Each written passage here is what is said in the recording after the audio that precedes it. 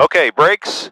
It probably will go hot, so let's try it hot. Brakes, contact, throttle's cracked about 1/4 inch. Contact.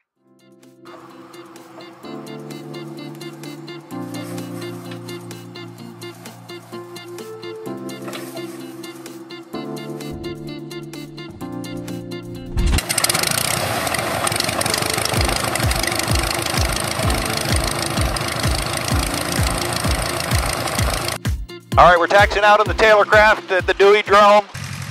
Visibility's pretty good out of the Taylorcraft. As far as tail draggers go, you can see pretty good. Again, I'm 6'2½", so that helps a lot. But you can't see a lot to the right, but to the left and basically straight ahead I can still see. So it's not bad as far as tail draggers go, as far as forward visibility when you're taxiing on the ground. I think we've only got about 1,600 feet here. We're pretty light on fuel though, so that's not a problem. Very light airplane.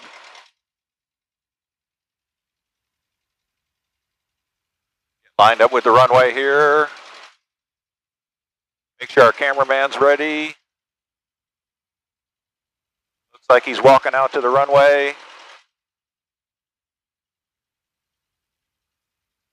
All right, here we go. Smooth application of throttle. Acceleration is nothing to write home about. A little bit of forward pressure to get the tail up, and then kind of ease gradually back so it'll fly off when it's ready to fly off. Probably about 40 miles an hour flying off the ground. And climb rate's really not too bad with me and light fuel.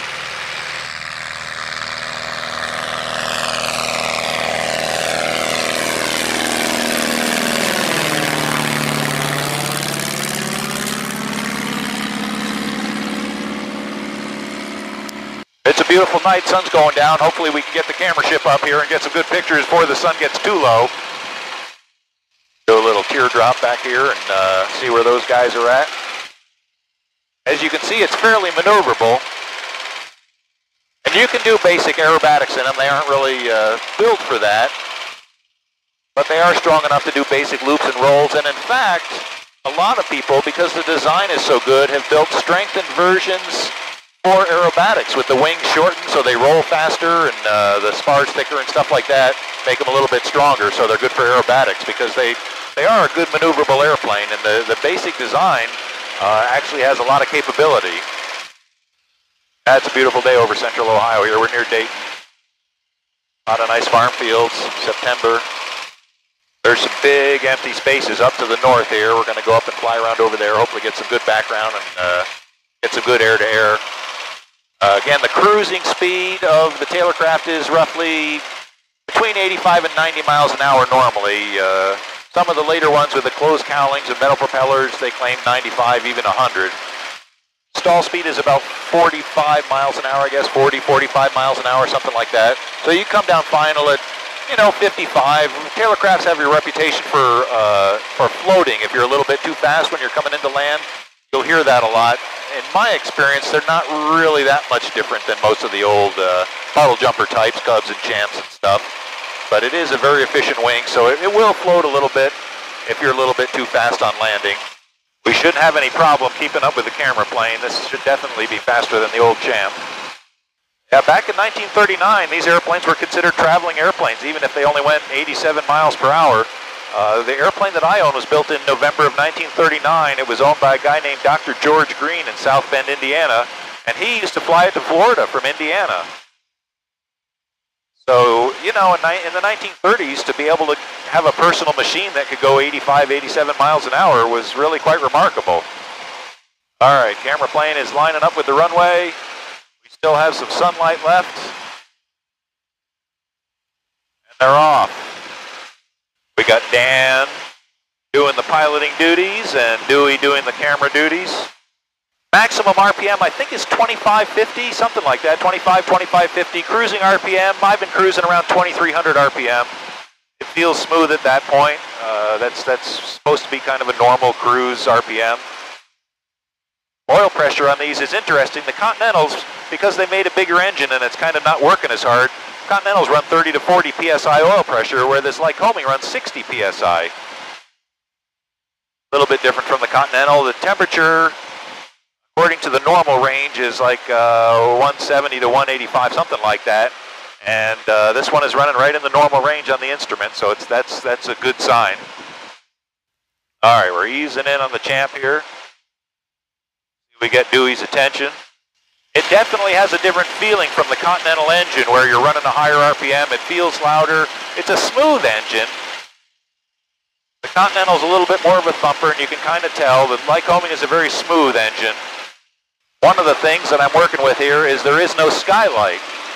A lot of these airplanes have a big plexiglass window in the top. This one does not, and sometimes in formation work that could be a little bit of a problem. You just have to be aware of, make sure you can see the other guy, and they can see you.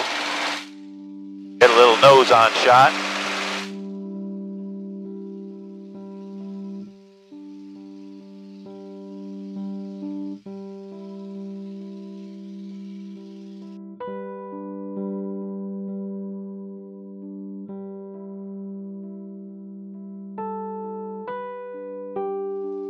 Now we have the shadow of the Taylorcraft on the camera. That's always good. Usually you get some good backlit pictures out of that.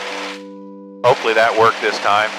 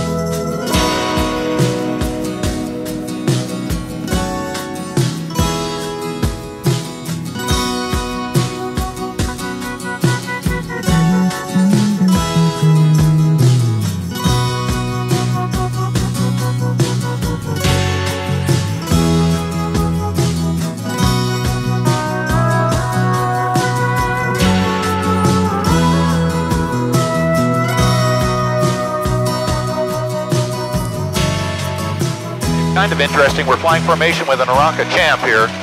The Aranca was also an Ohio-built airplane.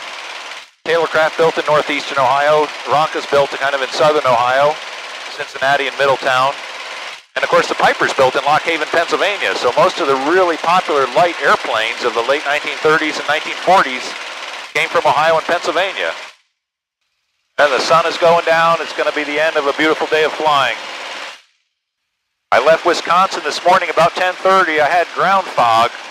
That wasn't really ground fog, but it was very low clouds. It was probably a 200 or 300 foot ceiling at 8 o'clock in the morning when I wanted to leave. I was hoping to get to West Virginia in one day, but the fog didn't lift till about 10:30 in the morning, so I finally got started at 10:30 in the morning.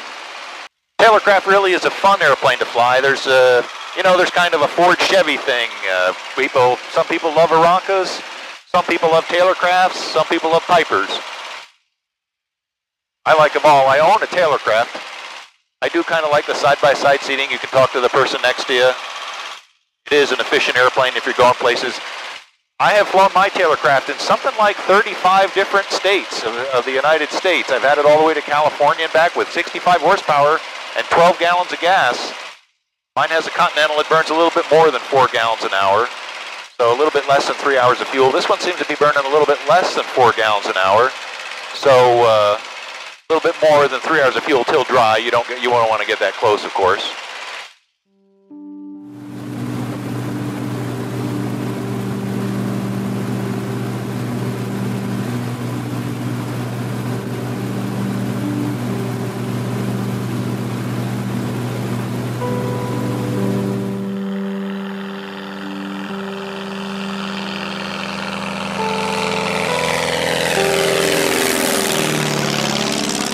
Turn around and set up for landing. Again, as I said, probably about 55 miles an hour down final is about right. Carb heat is on. Because the Dewey drome is so short, it's only about 1,600 feet. I usually come in a little bit low and kind of drag it in. Normally, you kind of like to come in high and pull the power all the way off and glide all the way down.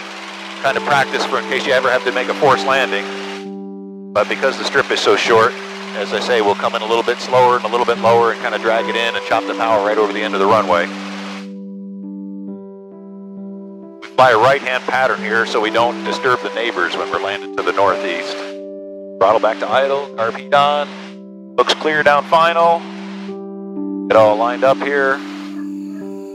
All right, we're showing about 55, very short final. It's actually a little fast. Power off, over the corn.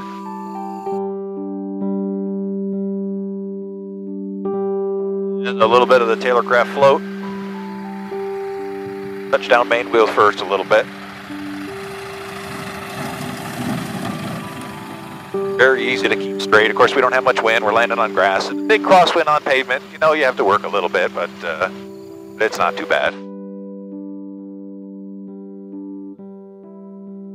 And mission accomplished. Now we put the airplanes away, and we go to Young's for ice cream.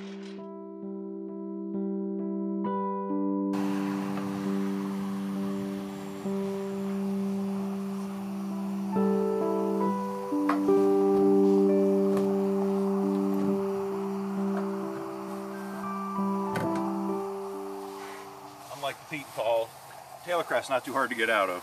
Man, Andrew, that was great. Man, we had a great time flying, formation flying. Andrew always does a great job flying formation. Dan, you did a great job. Camera pilot.